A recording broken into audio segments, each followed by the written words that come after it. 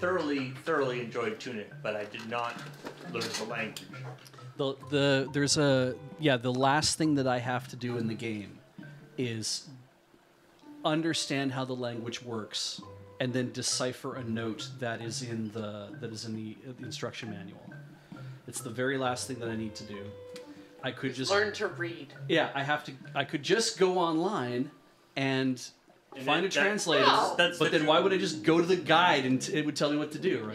That's to do the big final puzzle. There's like not the big final puzzle, like the ending A or ending B kind of stuff. This is just like, here's one more thing that you can uncover or find if you translate this stuff. And I was like, okay, well, I'll see if I can try to puzzle out how this language works. And then I realized after about 15 minutes of staring at the things, I was like, I was never built to be the kind of person who does these kind of ciphers.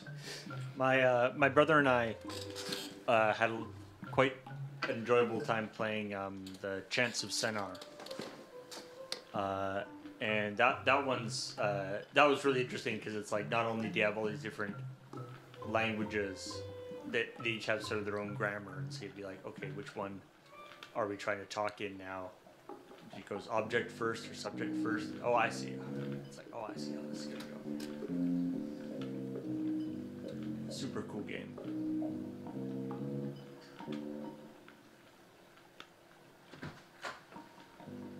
An unopened, well, not an unopened, but I have a couple years ago I found a full set of the Mist box with all the components in there that were all unused. So I've got like the original unused booklet and all the manuals and things from it.